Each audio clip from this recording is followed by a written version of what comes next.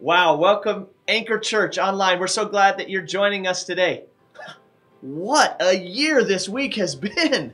I tell you, we crammed a lot in 7 days, but nonetheless, we'll continue to praise God, and we're glad you've joined us here. It's my heart that each campus would be praying prayers of healing for our nation, of pointing back to God, of repentance. 2 Chronicles kind of prayers in chapter 7 verse 14.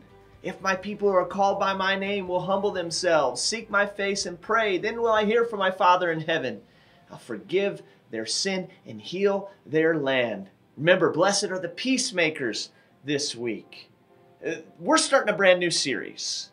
It is called Finding Meaning in the Seasons of Life. We're going to be looking at the historic book of Ecclesiastes, an amazing book that sees vanity in the world and value in God. I'm so glad you joined us. Please take time right now. Reach out to us. Send us a little message, a prayer request that you might have. I know there are some families suffering from sickness during this season, others that have suffered from loss. Just be mindful of those folks and lift people up in prayer. Ask for God's comfort and His healing to take place in their lives. Well, I hope your hearts are ready to worship God today. If you've got kids in the family, we've got an amazing resource on our YouTube channel that we'd love for you to pick up and follow along. It's also on our Facebook pages. You can find those there, and they're fun. They're exciting. They're a blast to do with your family. So take time to do it. Check it out, and have a great Sunday. Thanks for joining us.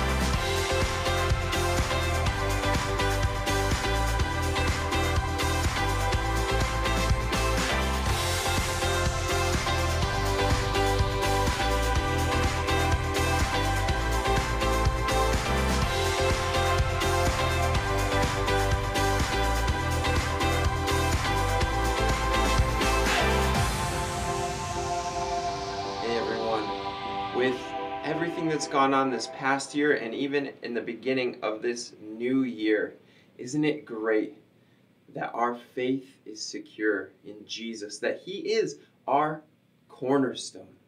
So let's sing that song, Cornerstone, now, worshiping Jesus, trusting in Him that He keeps us secure.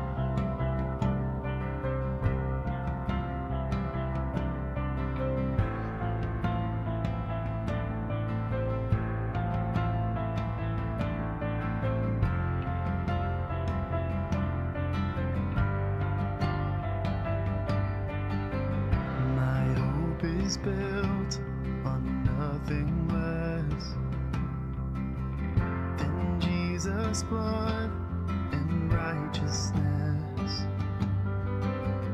I dare not trust the sweetest frame, but wholly trust in Jesus' name.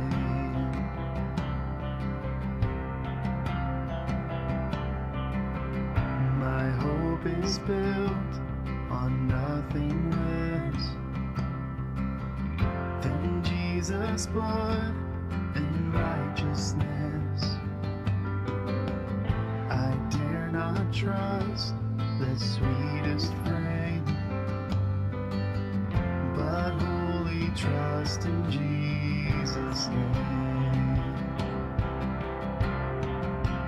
Christ alone, cornerstone, weak made strong in the Savior's love. Through the storm, He is Lord, Lord of all.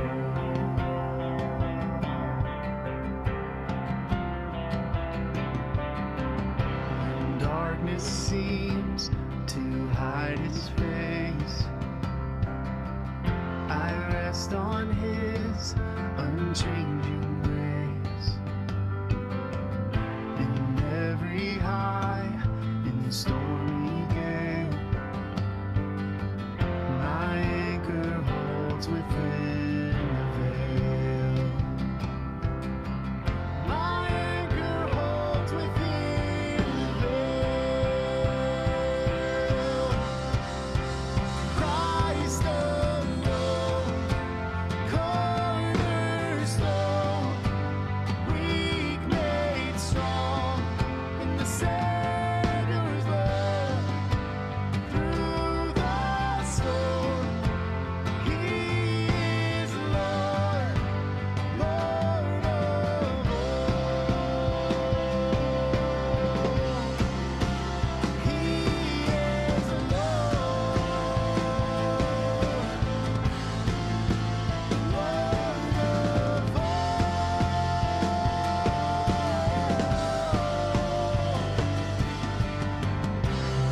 He shall come with trumpet sound. Oh, may I then in Him be found, dressed in His righteousness alone, faultless stand before the throne.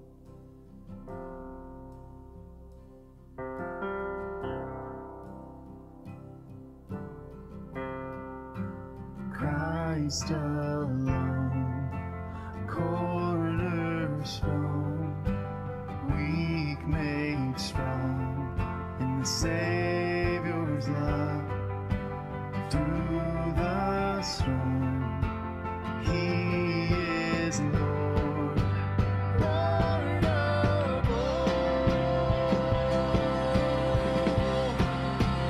Christ alone, cornerstone, weak made strong in the Savior's love. Through the storm, He is Lord, Lord of all.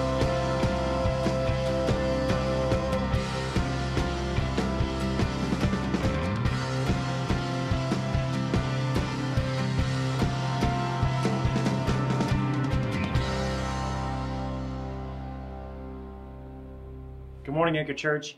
As we turn our attention from worship to the Word this morning, let's take a look at this video about the meaning of life.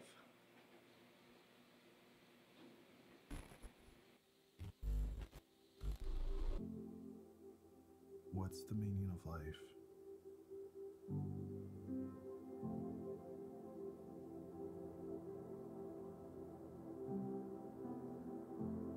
Do I have a purpose?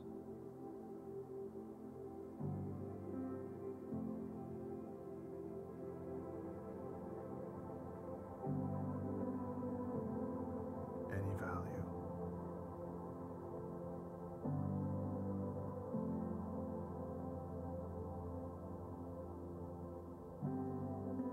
Does anything really have meaning?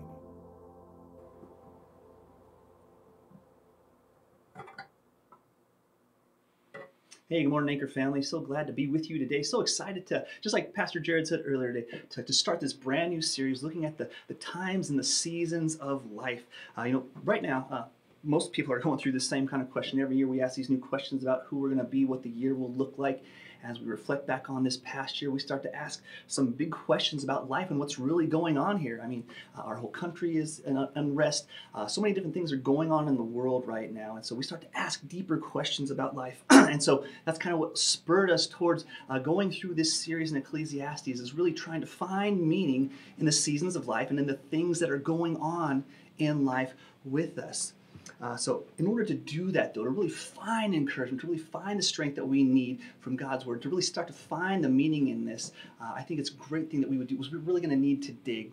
It's not going to be a chore for us to do, but we're going to really explore the depths of this book of the Bible called Ecclesiastes, and I'm really excited to go through it. This book asks a question that many people ask throughout life. Questions, honestly, that kind of plague the human spirit. We ask questions, like during this worldwide pandemic, during the societal breakdown and the stress and unrest that we see, we ask questions like, what's life all about? Does it even matter? Is what's going on here matter for time and for eternity? Even questions like, do I matter? These are some deep questions. Is there purpose? Is there meaning to living life? Have you ever asked that question? Have you ever thought that to yourself one time or another? I don't mean it as a critique of you doubting God or anything like that, but just really asking the question, does it really matter? Because most people have asked that question, perhaps again, more than ever during this time of this election and societal unrest and COVID. We ask, does it really matter? What's going on here in all of this? I think we've been asking things about this our entire lives. As I was prepping for this message this week, I started to think about something from my childhood. And maybe you guys remember one of these here. I hope you can see it okay. We used to call them fortune tellers, right? You'd go up to your friend and you'd have one of these things and there'd be numbers on the outside, maybe colors inside. And they'd say a number and they'd go 1, 2, 3, 4, and they would play with it, right? And after a couple steps, you'd open it up and inside you'd find whatever that thing was supposed to do. They performed a lot of different services. It might tell you who your crush is, the boy or girl that you really wanted to be with. You might say who you're going to be when you grow up, what your career is. And there's a lot of different things that we see in that, and those were kind of our little way as kids of saying, what's life going to be like? What am I going to be like when I get older? But once we got older, as we started to mature, we started to ask deeper questions with that. It's not just who am I going to be when I grow up? What am I going to do with my life? But is my life going to matter? Is there going to be purpose behind it? Is there going to be a meaning behind that? And I love that I get to share with you. Of course you matter. The Bible teaches us that we were created on purpose, with a purpose, that God loves you, that you were created. I love that I can say with authority and confidence, Isaiah 43:7 says that you were created by God specifically to worship Him, to give Him glory. That's what the Bible says about you. Every person who's ever lived this life, walked this earth, has said, do I matter? What's my purpose here? Your purpose is to know God, to worship and to serve Him. That's what we're here for. So absolutely you matter. But if we're going to get a really good concept of this, if we're going to understand these questions that kind of plague the human spirit about meaning and stuff like that, we're going to really have to dig in. And the writer today of Ecclesiastes gives us just some great insights. And so we're really going to hammer this point home. This is going to kind of be an introduction for the whole sermon series we're going to do across these next few months of really digging in. And in order to get that true understanding of his word there, of what we're looking at, we've got to dig deep today. We're going to dig deep into something that maybe you read before. So would you get your Bibles handy? We're looking at Ecclesiastes chapter 1. And we're going to dig in deep to this today. We're going to try to understand what he's saying here as we see this great meaning of life, and that there is, in fact, meaning, there is purpose, and God has a plan for what he's doing here. So take your Bibles, if you would. We're looking at Ecclesiastes chapter 1, and we're going to look at just verses 1 through 3 today. This is going to be our introduction. Again, this is going to set the stage for everything else we'll look at across this series. So normally, again, if we're in person, I say, if we're ready, say we're ready. So say that with me. We're ready. Ecclesiastes chapter 1, we're looking at just verses 1 through 3.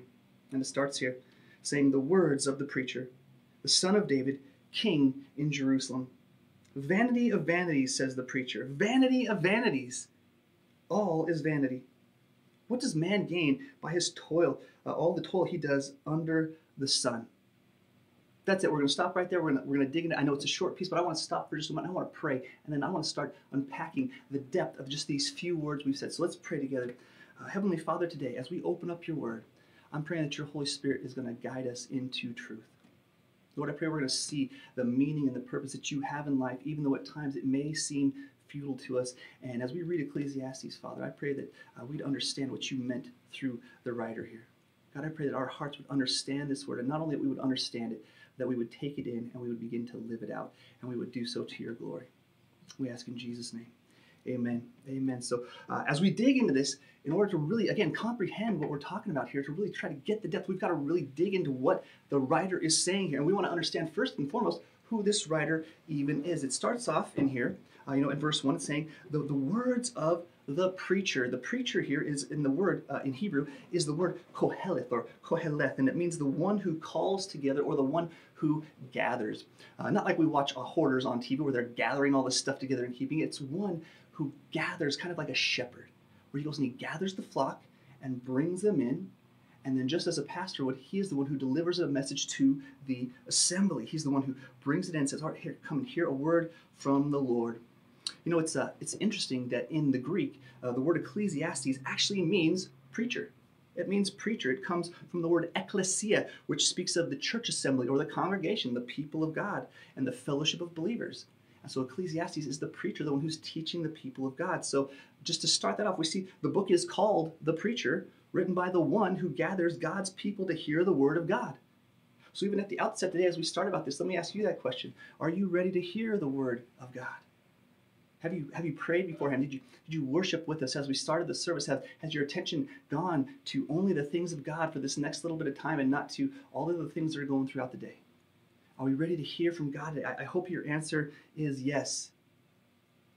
I hope that we're ready to hear from the preacher. But if you're like me, I want to know who's given me the message. So let's see, who is this preacher? Across the past month, we spent a full month of December looking at all the prophecies about the coming Messiah. And as we read through those, we were able to explore and see definitively that Jesus Christ absolutely is the Messiah, the Son of God. He was the one who was promised. And today we see just in a verse or two who this preacher actually is. We can break it down real easy. We look at his biography from one short verse. It says he's the son of David, so that immediately narrows it down to like 7 or 8 guys somewhere in there. We see he's king of Jerusalem, and actually only one of his sons was the official king of Jerusalem, and so that means, of course, it would be Solomon. So Solomon is the preacher here, this very famous man from the Bible, David's son, anointed by God. He was David's son that he had through Bathsheba, and he's a very famous man. Across history, we know a lot about him. We know where he's born in 2 Samuel. We see in 1 Chronicles that he's chosen to be God's king, the next anointed one, and we see him become king over Israel in 2 Kings. We also see across the history a lot of the different things that he actually did. Did you know that he actually wrote not only Ecclesiastes, he also wrote the Song of Solomon. He also wrote Proverbs. He wrote Psalm 72, Psalm 127. He's a very prolific writer he should be. He's one of the most wise men who ever lived. In fact, he was probably the wisest man who ever lived. We see that come up in 2 Chronicles chapter 1. As he becomes king, God comes to him and says, Solomon, you can ask for anything that you want. And he says, I don't want riches, I want to just know how to lead your people, God. And because of that, God blessed him with not only the wisdom to do that, but wisdom beyond anyone ever, as well as more money than Bill Gates and Elon Musk put together could ever hope to have. This guy was the wealthiest of the wealthiest. He's famous for making wise decisions when other people couldn't decide them. He's also famous for having 700 wives and 300 concubines. The Bible says that if a man finds a wife, he finds a good thing, and praise God for that. But 700 is a mistake because we see that they start to lead him away from who the true God is. He's got this extensive biography, but he was also God's anointed man, and again, the wisest man to ever live. So this preacher here, who's speaking for God, giving the scriptures to us, is a very, very trustworthy voice. That's kind of why we explored it, not just to know who wrote it, but that we can trust the one who wrote it. We discover here in Ecclesiastes this great thing that Solomon did. He attempted to fulfill every single human desire that a person could ever have. He set out, chapter 2 starts this, what I call his experiment of trying to see if he could be satisfied in life by having the things of life. And as we read through this book, we'll see that he gives an emphatic no, they do not satisfy. They are worthless. They lead us to what we're talking about here with vanity of vanities. His words are trustworthy and wise, and his words to us start off, a key word comes up in verse 2, where he says vanity. Not just vanity, not just 2 times. He actually says it 4 times. He says vanity of vanities, vanity of vanities. He repeats it over and over again, and this is what's known as what's called a Hebraism, or a way the Hebrew people would communicate things. It's a way to convey extreme or uttermost vanity. There's no better way to describe it than with this kind of emphasis that he's giving to it. And we see similar things like this happen in the scriptures. We see with places where, like, Jesus said, truly, truly, I tell you, or verily, verily. Repetition is always meant to get our attention. This is not a stutter, this is an emphatic. It's not a stutter, it's an emphatic. This is something that says, I think this is so important to tell you that I said it twice. You know, can I just give you a little tip here? If you ever see the Bible say truly, truly, verily, verily, things like that, stop what you're doing and pay attention. Because that's what the writer's trying to do. When they repeat it, they want your attention. This is important, it's emphatic, it's something that better stick to you and with you. This ought to be something that gets in there and sinks inside of us. And so the repetition he gives to us here is meant to give great emphasis to it. By saying it 2 times, this ought to put the greatest of emphasis into it. You know, if I tell my kids to do something for a second time, they're usually in trouble. When he says this, he means it so that we would pay attention and get a clear bit of this. And so his assessment of vanity is to say, vanity of vanity is to say, this is the greatest of vanities. There is nothing more vain than this here. It was very interesting that he would talk about vanity, specifically because of the way all this comes across from about the whole of Scripture, not just in Ecclesiastes, but across the whole of Scripture. We get our English word vanity from the Latin word vanitas, and it means empty or vain. So maybe as you even hear that word, you think of other times you've heard in the Bible where we've seen the word vain. Perhaps you think of the 10 Commandments. You know, Exodus 20 verse 7 says, you shall not take the name of the Lord your God in vain. Right? We should not take the Lord's name in vain. We should never use it in vanity. It should never be used flippantly. As a matter of fact, Philippians 2:10 tells us that at the very name of Jesus, we ought to bow. Every knee ought to bow down before him because he is so holy and righteous and perfect in every way. He is holy. God's name ought to be never used in any way other than with total respect. The preacher here, though, Koheleth, Solomon, means so much more than that, though. It's not just vain or meaningless or vanity. Let's break this down together. Let's look at where this word vanity appears across the scriptures. The word he uses here is the Hebrew word havel. Hebel, spelled H-E-B-E-L. We pronounce it havel. It's often used to communicate something that's useless, or without value. The definition of it for us would be like a mist or a vapor or a breath. And that's metaphorically putting the emphasis on something that is fleeting, that's elusive, something that we cannot catch, something we cannot obtain. And it talks about it like a mist, right? We see examples of that coming out here as it talks about man in Psalm 144, verse 4, where it says, man is like a havel, a breath. Just so quick, just here for an instant and then gone. James chapter 4, verse 14 is actually written in the Greek, so he wouldn't use this word havel, but he says, what is your life? For you are a mist. If they were writing it in Hebrew, it said, for you are a havel. You are a mist that just is here for a little time and then it vanishes. I give most of you a pretty easy example to think of. If you wear glasses or wear sunglasses, right now when you go out, you also wear a mask. And as you breathe out, what does it do? It fogs up your glasses. The vapor fogs up the glasses. And what happens? We get so frustrated with it, don't we? We can't see anything, but immediately after we breathe it up and it goes, and then the vapor comes back down and it dissipates. That's the idea. It's there for just a moment. It's not going to last. There's no substance to it. It's just something that's just very quickly that it goes away. And his example here knows that the man is not permanent on this earth. We have a very short time, so it's imperative that while we live this short life, we do it with some meaning and with some purpose. But that's, again, not where it stops. It's not just a vapor. It's not just a breath. Vanity is not something that is just temporal like that. When we start to see it used in other places across the scriptures, again, it goes from this small thing of vapor and mist to something that is just very, very broad. For instance, Havel's first word or first use in the Bible comes from Deuteronomy 32:21. They say, "They have made me jealous with what is not God. They have provoked me to anger with their idols." Did you see the word vanity in there? No, we missed it. The word Havel is in there, though. If you had to guess, reading that verse, what do you think, what word would fit in there for the word Havel? Which one would be vapor or mist in there? Let me read it to you, and I'll bring Havel in there at the proper time. I'll read it again. It says, "They have made me jealous with what is not God. They have provoked me to anger with their Havel." They have provoked me to anger with their vapor? With their mist? They provoked me to anger with their meaningless, worthless gods. An idol that is mute, that cannot speak, that is not a real God, is obviously of no value. So that's what he's putting in there. So he's saying there's absolutely no value in the word Havel. It's a vapor, a mist. It also means something of absolutely no value in any way. The picture gets bigger, doesn't it?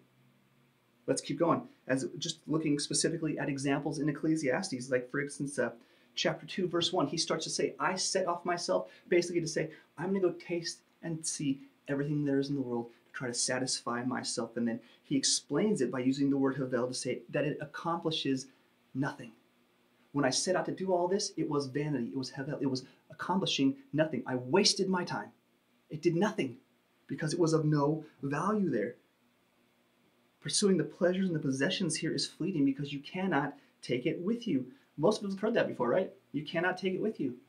I remember a few years ago, I saw a guy on some news article or something like that. A very wealthy man had done this kind of publicity thing to bring people together. And he said, I'm out here at this graveyard today. And he had stood there and said, I bought these 3 graveyard plots. And when I die, I'm going to take my favorite, my 57 Chevy, and I'm going to be buried in it. And I'm going to take all my money that I got out of the bank, I'm going to put it in the back of the car, and I'm going to be buried with it.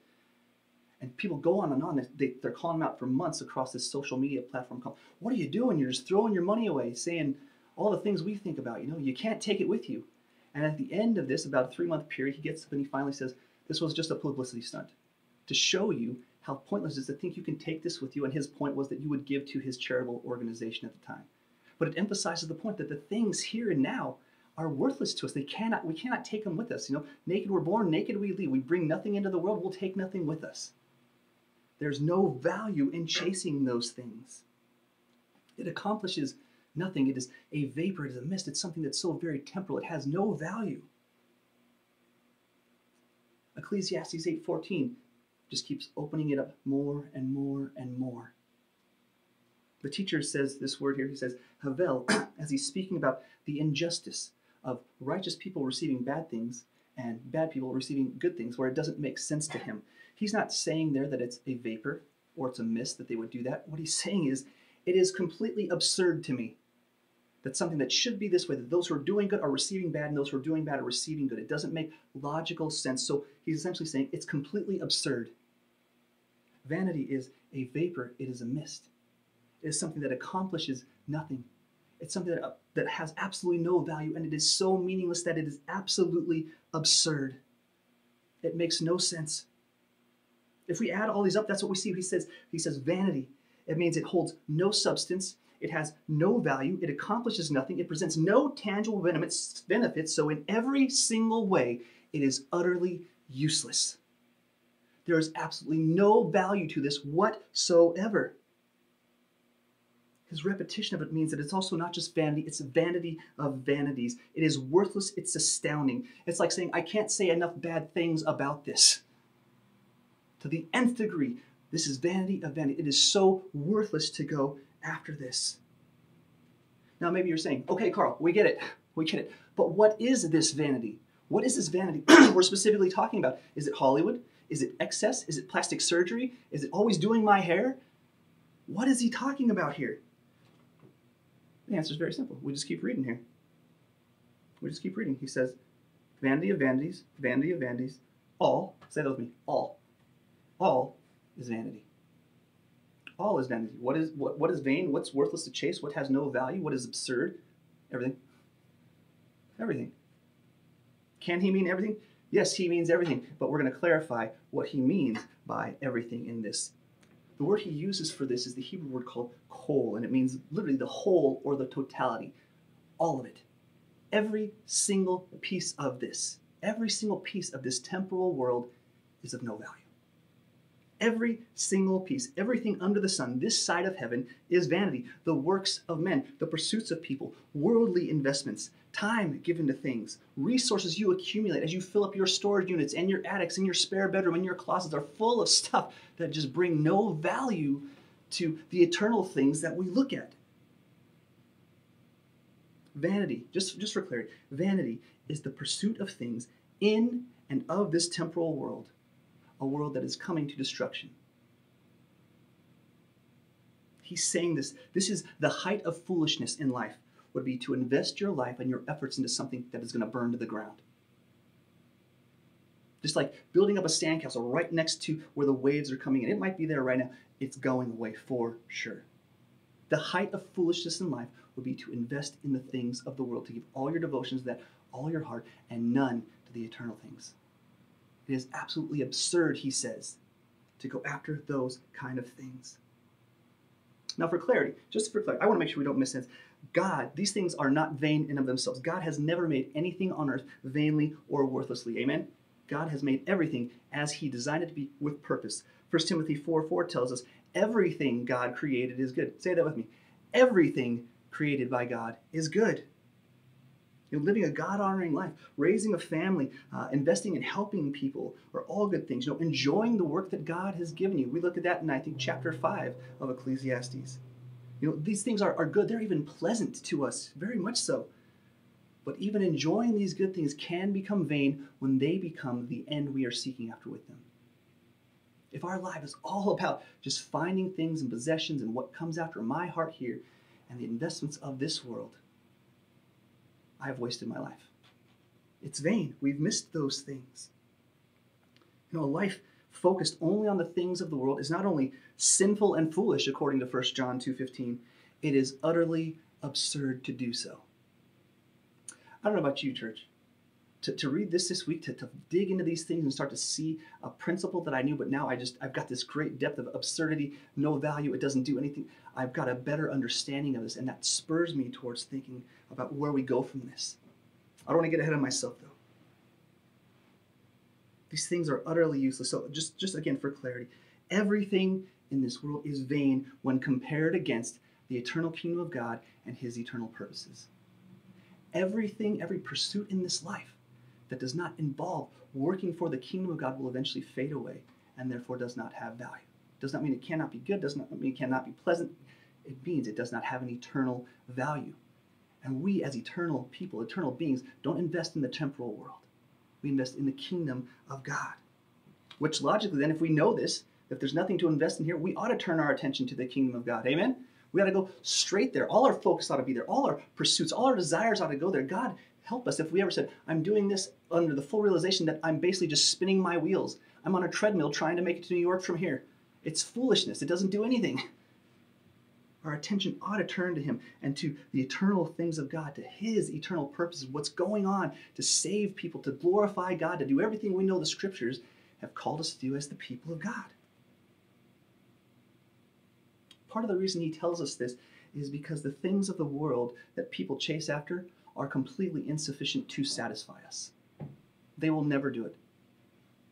Church, I've not been able to be in Solomon's position to be able to taste and see everything out there, but I've tasted a lot of different things. In my life before Christ, I tried a lot of different drugs, very foolishly.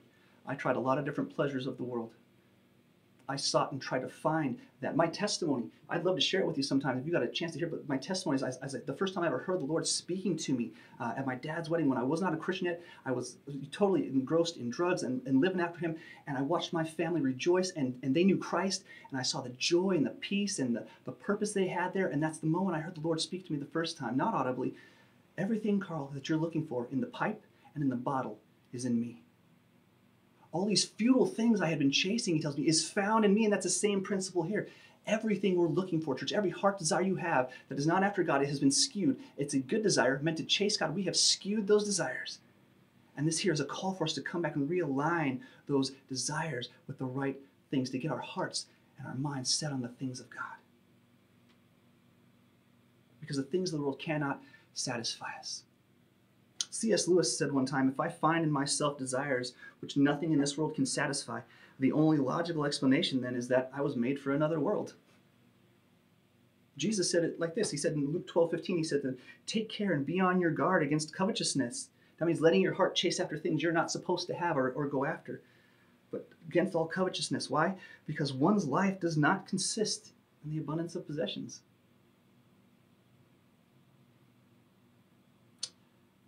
If everything is vanity, if everything is life is vanity, if all things are worthless, then it begs the question, what's life all about, doesn't it? We have to say, what am I doing here? If all the things I'm doing here don't matter, what am I doing here? You know, what do I get out of all this? And that's kind of what the preacher asks as he walks into verse 3. What does it gain man for all his toil under the sun? What am I getting out of this? If everything I'm doing is not of any value, that's going to burn away, it's going to just disappear, what's the point of doing all this?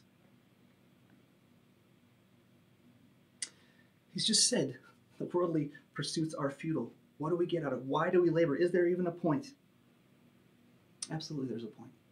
Absolutely there's a call in our life to do these things. They walk us through. They help us to see God for who he is in contrast to other things. They help us to say we've got a specific path to walk as we go through this. But as the preacher's talking about this, he's not talking just about your job, because every single one of us might be getting up on Monday mornings, thinking, oh, what am I even doing this for? I don't like my job. He's not talking just about your work or your labor. He's talking about living in this world. So of course it's going to your job, but it's also just living life. It's in your relationships. It's where you put your spare time. It's where you put your resources. It's where you will have your hobbies. All these pieces are built into that. But if all these things are fleeting, what's the point for me? I don't mean it just as a kind of a selfish question, but truly we're looking, if I'm doing this and I'm not seeing any result for it right here, right now, what's the point of me even doing these things? It walks through this whole cycle of value and purpose and focus in life.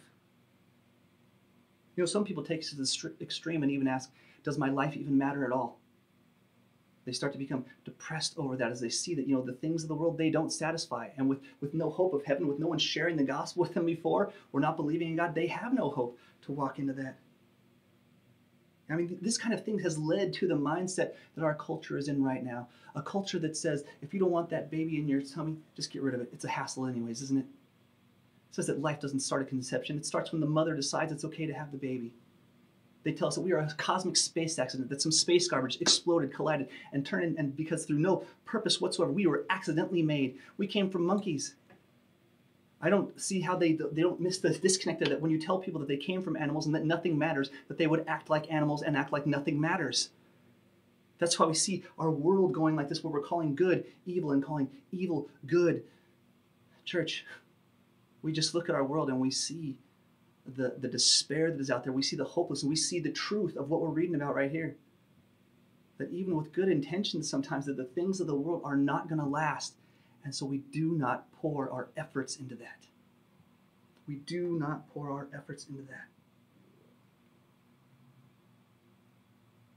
I'm thankful that this is not the end of the book. I'm thankful that he has walked through this, explaining this. And again, this is just kind of the precursor to all this. So while we do look at futility here of the life I want you to be encouraged that this author has much, much more to say about. This is setting the stage for, if it is futile, we're going to talk about why there's what matters, what the eternal side of it is, knowing God better. I want you to be encouraged that not only this author, but the whole of Scripture tells us this and reminds us about the value that we have, about God's care, and about the things that we do for the kingdom of God here absolutely will last. Church, not only do you matter, you matter greatly. You are not a cosmic space accident. You were made by God on purpose with a purpose. God created you with intention. He was intentional about creating you, and he made you for a purpose. And I shared that purpose at the beginning. Isaiah 43:7, my people whom I have created for my glory. You are on this earth right now. You can do a lot of things. God's got some stuff going for you. The primary principle you are here for is to bring glory to the King of Kings. You were no accident. You were created on purpose with a purpose. So can I give you an encouragement here, church, as we walk through tough times here, as we explore futility, that you don't allow your emotions to get the best of you in this, that you wouldn't allow a bad day to say, what's the point? I don't even want to try anymore. Church, don't give up. Don't be hopeless in this, because the things that you are investing in, the eternal things that most of us, we can't even see really going on, or the full fruit of that. Those things matter incredibly. You are making an impact on the kingdom of God just by being a child of God who is filled with the Spirit of God. And even as Anchor Church, as we fellowship together and we are the people of God, we are building up the kingdom of God as we work together in this. When working for the King of Kings, all things matter. Let me say that again. When working for the King of Kings, all things matter. From you giving a glass of water to a small person, like Jesus said, to maybe praying over someone and seeing a miraculous healing happen. God works in all those different ways. Never being limited. All these things that we do, big, small, all matter for the kingdom of God. But pursuing the temporal things of the world is vain. And we know that because we look at, we can see its true depth of worthlessness as we compare it to the eternal things of God. Jesus wanted to make sure that we didn't miss things like this, He said in John 6:27, do not work for the food that perishes, the things of this world, but work for the food that endures for eternal life, which the Son of Man will give you. Not laboring for the things that are here in this world, but investing in the eternal things. He said it another way in Matthew 6:19 and 20. He says, don't store up for yourselves treasure on earth where moths and vermin destroy and where thieves break in and steal, but store up for yourself treasures where? In heaven, in the eternal place, where moths and vermin do not destroy, where thieves don't break in and steal. Why? Because those are eternal things, that they last. Church, investing in the eternal things of God here and now looks like spending time with God, honestly. It's investing in obedience to His commands. It's through sharing the gospel. It's through giving money and helping people through resources. It's through leading our families well. It's through being gracious. It's modeling the character of Christ. It's investing in saying, I'm going to go across the street and talk to my neighbor because I see him struggling with this. I want to share with them the eternal things, the things that are going to last. To the friend who I've known for years and years who isn't a Christian, who is a shopaholic, I'm going to say there's hope to be had outside of buying stuff. To the drug addict friend, I'm going to say there's hope outside of that drug, that needle, that pipe, that bottle that you're using. There is peace to be had outside of your appearance. You are not built on what you look like, ladies and gentlemen. Your hair can be clean. You should wear a nice shirt. Be pretty. Be handsome. Do those things, but don't base your lifestyle on who you are on what you look like. Those things are taken away so quickly. We don't invest in that. We invest in the eternal things that will last.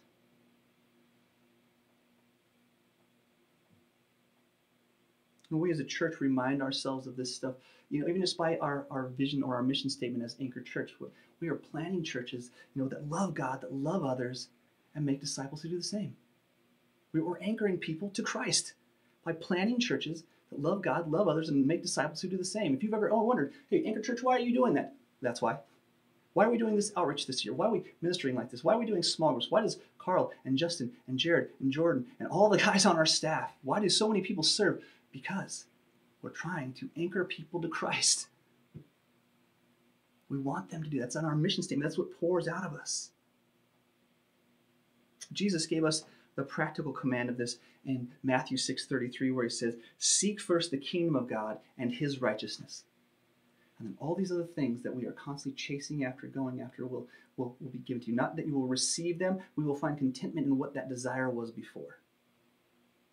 He will focus those desires. We're not going to invest in the things that are going to go away. We're going to invest in the eternal kingdom of God as we live here and now. Can you imagine if this is where we stopped? If we just read verses 1 through 3. He said, vanity of vanities, it's worthless. And that was the end of the book. If Ecclesiastes was 3 verses long, what kind of despair there would be there in us?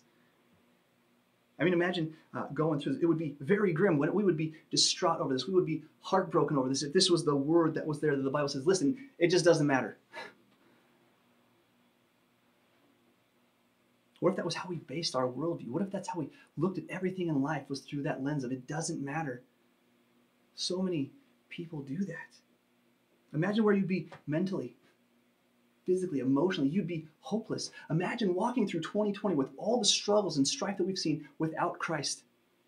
Church, I've faced a lot of struggles this past year. I cannot imagine trying to walk through those without Jesus and without Anchor Church around us doing this. Without the support of Christ to walk through these terrible things, to say that I don't know what's coming in the future. I don't know what's going to happen with our country. I don't know what's going to happen with our world. I don't know what's going to happen with our environment. What I do know is the one who holds the future of all those things, and I can rest in that. And he's told me to invest in eternal things, not temporal things. People face terrible struggle, and they have this kind of mentality. It's pointless. It's pointless. People live out in the world right now. People who, conviction, gentle, loving care, hope of the Holy Spirit, people that we could have invited today to hear this message.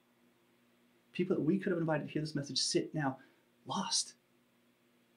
Can I encourage you to share this message, or share North's or South's or whichever message you get to watch, that you would share this on your Facebook page or wherever else you get a chance?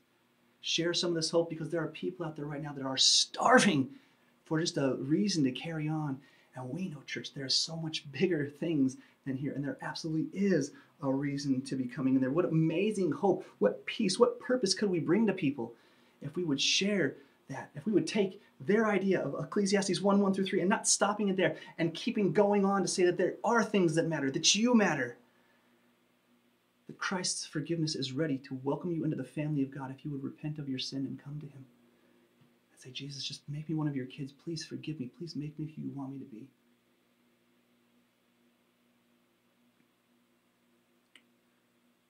What an amazing hope we have an opportunity to share. I hope that inspires you to hear that today, church, not to look at the negative side of it. It's so vain, it's so worthless, it's so absurd. Turn that to the positive side for us as the church. Say, if that's the truth, how much more emphasis should we go? Be saved, if it was not weird to say that. We should be repeating that. Verily, verily, I say to you, truly, truly, the kingdom of heaven is at hand. Please repent. Please come to Christ. Please come to Christ. Well, folks, we've kind of reached the end of our time now. I'm so glad we're not done talking about this, but for today, we've kind of reached the end, and we know now, where we can find meaning in the seasons of life. We know we can find contentment as the church, don't we? We can find them when we have them before us, when we find them in Christ, when our heart, our soul, our mind, our strength, when all of us is going towards him and focused on him. That's where we find the contentment in life that we are searching for in those other futile things. Times may seem grim right now.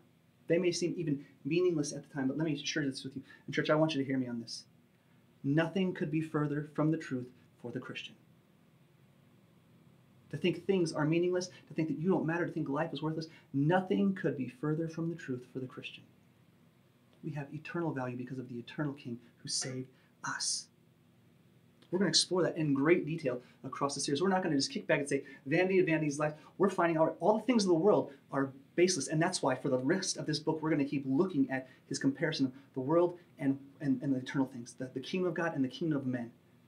We're going to keep contrasting these as we go, and we're going to see with greater clarity how futile it is in this world and how many great things we can do for the kingdom of God as we invest in those eternal things. We're going to explore that in great detail. So as just a quick action step, as this is an introduction, it's not a big thing yet. We haven't dug in too much. I hope you got some great knowledge, some motivation. But let me give this action step to you today. Who are you going to share this hope with this week? If I asked you to, I bet it would take you probably less than 5 minutes to write down 5 names of people you know need some kind of hope or encouragement today. 5 people who are hopeless right now. Can I encourage you, whoever those 5 people are, if it's 1 person, if it's 10 people, connect with them this week. Let that be your accountability. I want you to feel guilty by the end of the week if you haven't done it. In a righteous, I'm encouraging you to do this. Reach out and share that hope with the person that came to mind when I said, who could you share that hope with? Who could we bring hope of Christ to? Who could we share something? Hey, things are bad here, but look what's coming in the eternal kingdom. Hey, the Christian has great hope after this world, after this life. And while we walk through here, there are futile things, but they are not meaningless to us. They can glorify God just as we were created to do. So I encourage you to do that. Connect with people this week, and may his work and the joy he provides manifest itself in our lives. As we think about these things, may we take all the more joy as we focus our things on heaven. Just like Colossians says, keep our minds set next to Christ where he is, seated at the right hand of the Father. Let's share that with people. Let's be reminded this week ourselves. Let's talk to our family. Let's talk to our friends and remind them that life is not meaningless. In fact, it is meaningful. Not just meaningful, it's full of meaning when we go after the eternal things of God. So can I just end with this today, church? This is the charge, to remind you with just the greatest love and care from all your pastors here at Anchor Church is one, you matter. Two, you are loved. But three, you are responsible to share that. Let's pray together. Heavenly Father, we are grateful today to have seen with just such clear detail, Father, how the world you've created is so great and so good and has so many things in it when we focus on you, but as humans we chase the wrong things and we invest in the wrong stuff.